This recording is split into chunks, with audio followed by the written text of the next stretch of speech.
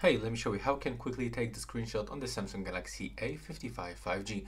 We've got actually the three different methods. The first one, you have to swipe from the left edge of the screen with your hand, like this. And now the screenshot was taken. One more time, I'm just gonna show you from this angle, like this. There we go. The second way is to use the power button and the volume down button. We have to click on the both buttons together, like this. The screen is flashing and we actually capturing the screen.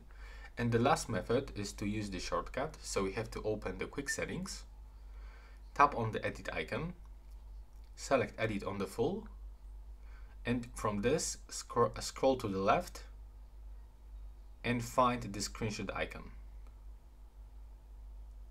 So it actually appears right here, so click and hold it and put wherever you want.